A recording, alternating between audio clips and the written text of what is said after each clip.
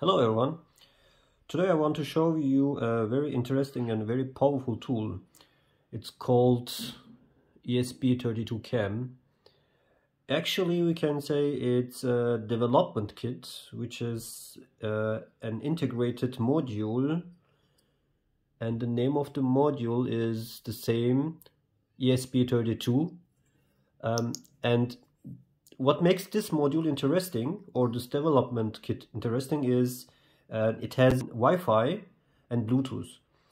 Of course, it has a lot of other functions, because this one is actually a microcontroller, and this microcontroller has a lot of I/Os, and it has even an analog digital converter and other useful interfaces, communication interfaces too. But this one is actually commonly used for its Wi-Fi function.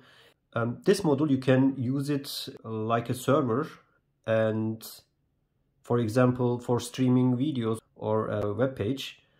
I don't want to go very detail what you can do with it and how you can configure this module or so on. In internet you can find a lot of examples. It's very commonly used.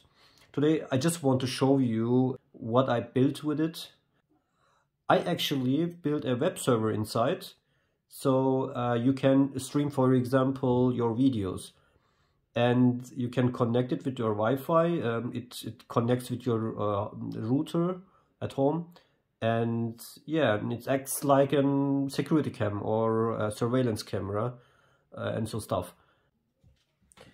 So after I program it, I just made a simple USB like the interface to just power it. And let's do it. It needs actually 5 volt, and I use the possibility to power it with the 5 volt, and that's because USB. So you can just easily plug it to your power bank, and that's all. So let's demonstrate.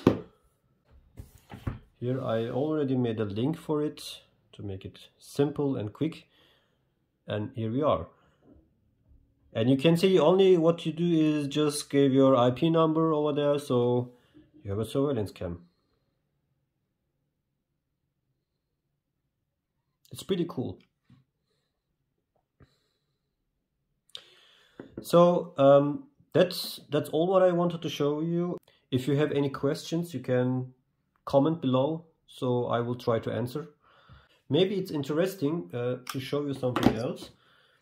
You can see the camera. I use actually a wide angle camera. Normally you will get this camera as default. This is not a wide angle camera.